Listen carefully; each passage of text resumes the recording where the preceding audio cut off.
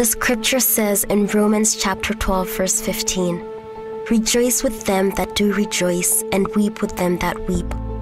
Most times, however, we do not just want to rejoice with others, but also be the center of the celebration.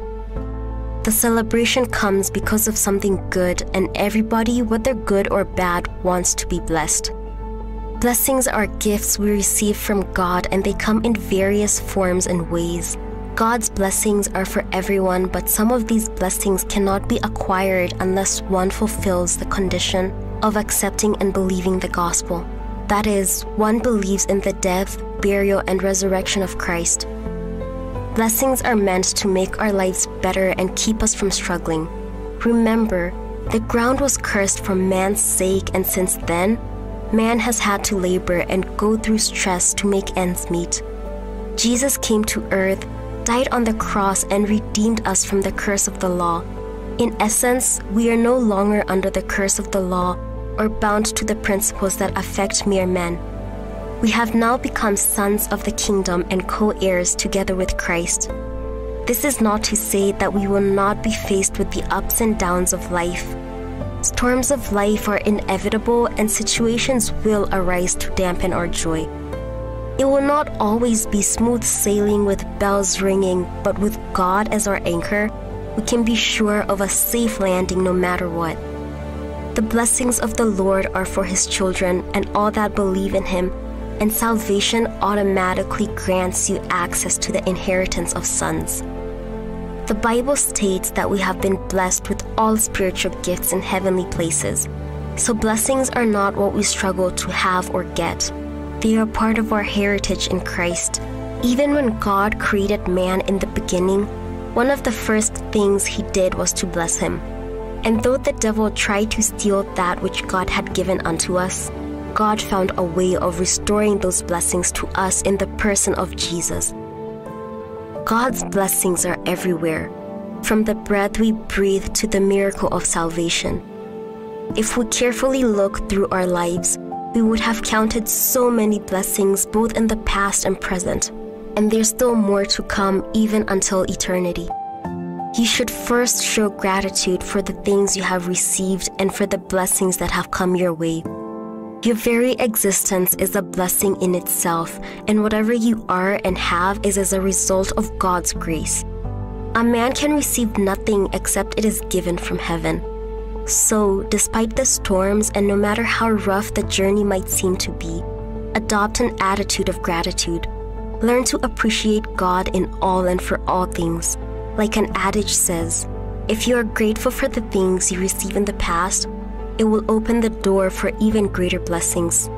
Have you been complaining in the past, murmuring about the things you are yet to receive, drowning yourself in depression and allowing sorrow to overwhelm you? Have you become downcast as a result of your current situation? Don't be. Look into your life and begin to appreciate God for the things He has done and for what He will still do. Praise and thanksgiving will open the door for greater blessings where all other efforts might have failed. Remember, God delights in the praises of His people. Like man, He is delighted when we are thankful for the little we have received, and it pushes Him to do more for us.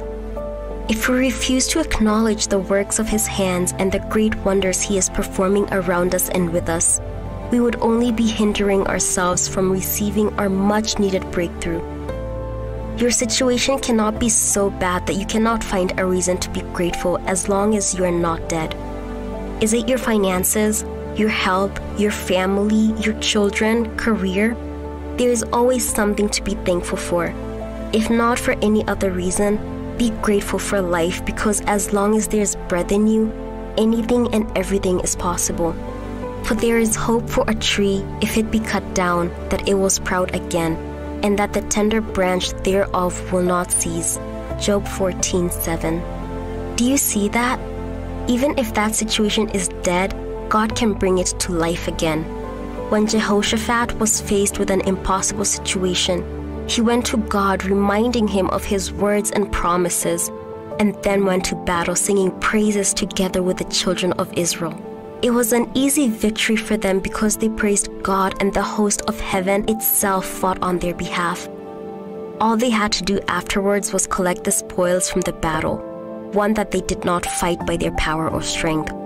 Similarly, if you learn to be grateful to God and praise Him at all times, no matter the situation, He will open the windows of heaven and pour down innumerable blessings on you such that you're unable to count them. Another thing is to learn not to compare yourself with other people. When you look at them with their wealth, houses, children, and other beautiful things, you're likely to wonder if God has forgotten you, and you become dejected and discouraged. Comparing yourself will get you nowhere near your blessing fast. It can only breed unhealthy rivalry and competition, which might cause you to become ungrateful, lose faith in God, and try other alternatives that would only end in tears. Instead, think of the many promises that Christ has given you. 1 Corinthians chapter 2 verse 9 says, "But as it is written, eye hath not seen, nor ear heard, neither have entered into the heart of man the things which God hath prepared for them that love Him." In Christ we have unlimited wealth and riches, things that money cannot buy. Silver and gold belong to Him, and all authority in heaven above and on earth below has been given unto Him. Since we share all things in common with Christ, we have the same rights and privileges. According to the Bible, we are sitting together with Christ in heavenly places, above powers and principalities, and all things have been placed under our feet. Salvation alone, which brings eternal life, is a great blessing to forever remain grateful for, but thank God we have not been saved into a life of misery, suffering, and pain. We have been called into a life of abundance and prosperity in every area of life. 3 John 2 says, "Beloved, I wish above all things that thou mayest prosper and be in health, even as your soul prospereth." We have also been called into a life of health and vitality because of His stripes. We have been healed, and the healing power of God resides inside of us. We have everything that we need to go through in life. They have been provided in spiritual places, but it might take some requirements to see them manifest in the physical realm. These requirements include our faith, patience, prayers, and alignment with the will of God. If you remain consistent and play your roles effectively, you will begin to count your blessings very soon.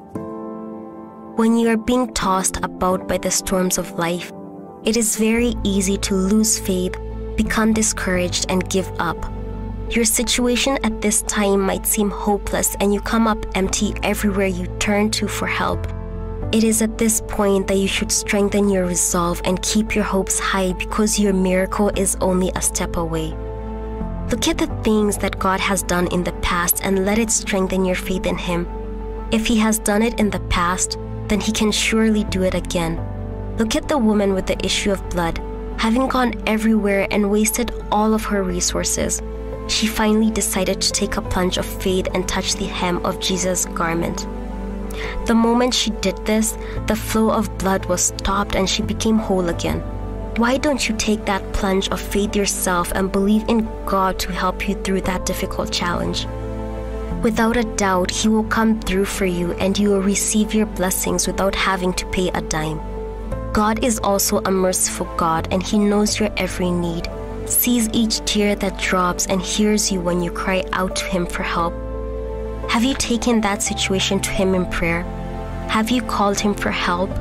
He said we have been given the keys of the kingdom, such that whatever we bind here on earth remains bound in heaven, and whatever we loose here on earth remains loose in heaven. In essence, we have been given access to all the blessings that we want. All you have to do is decree them into manifestation.